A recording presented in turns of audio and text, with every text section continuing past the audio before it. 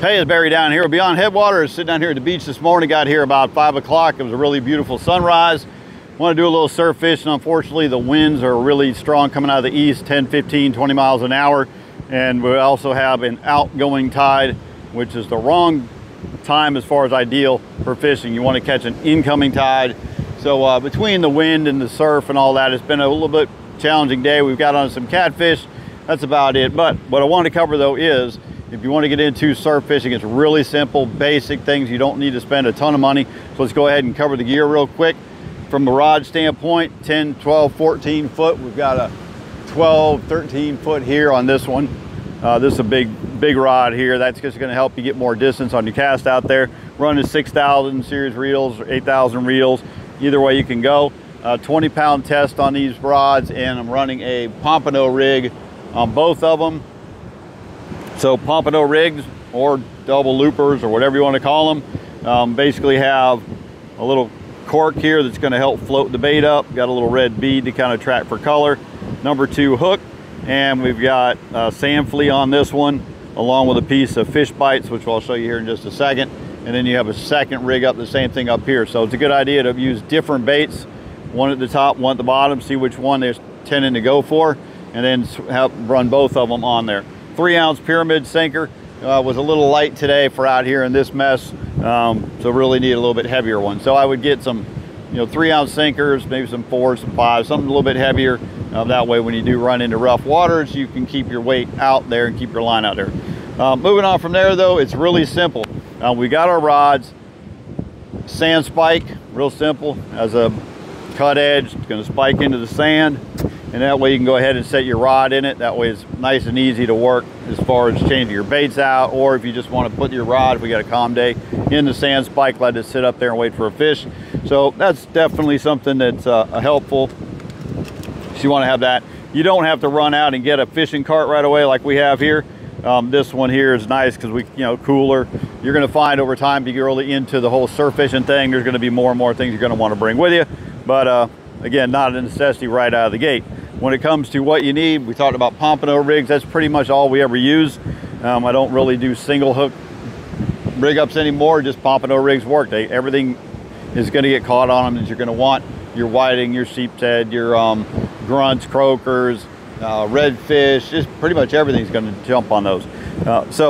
When it comes to, if you're tying your own rigs, which I do a lot of, we'll tie our own, and I'll do a video on this as far as how to tie your own double looper rigs here.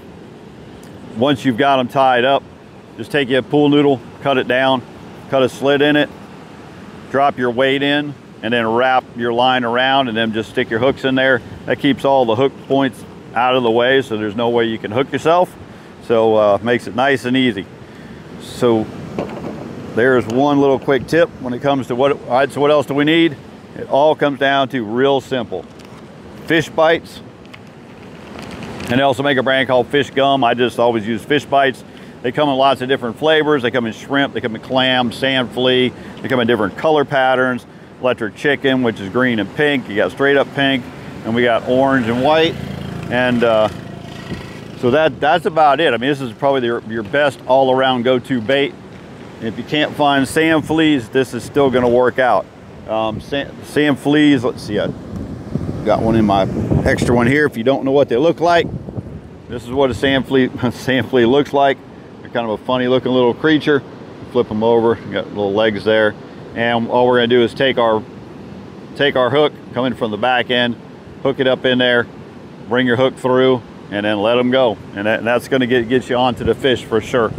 So we'll go ahead and show you how to catch sand fleas in another video. But really that's it. Outside of a pair of needle nose pliers, you want to make sure you get aluminum, something that's not going to rust on you, because with all the salt spray coming up, salt water, things do tend to rust really quick. So make sure you have something that's going to hold up to the salt. And then just a little pair of scissors, and we use that just for cutting our fish bites there.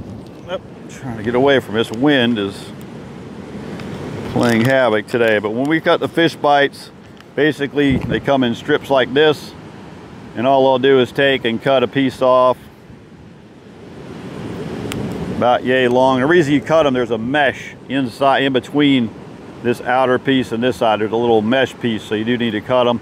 And then sometimes I'll just cut them to a kind of a triangle, or just a point on the end, something along those lines, and just works out. And then you just hook them up from this end up through, and you're good to go. So, and you know, there's no really wrong way to do it, just what you try and what you like. So really simple. Doesn't take a lot of gear, doesn't take a lot of money to get started in surf fishing. And the species that you have out here are, again, the whiting and your croakers and your grunts and your sheep's head, and you got drum, you got snook, you got redfish, you got potentially catch a shark. Just, you never know what you're going to get out here when you're fishing at the beach. So that pretty much wraps it up. You can see, real simple gear, nothing too complicated, and you come out here and have a blast all day long. So thanks for checking out this video. See you in the next one.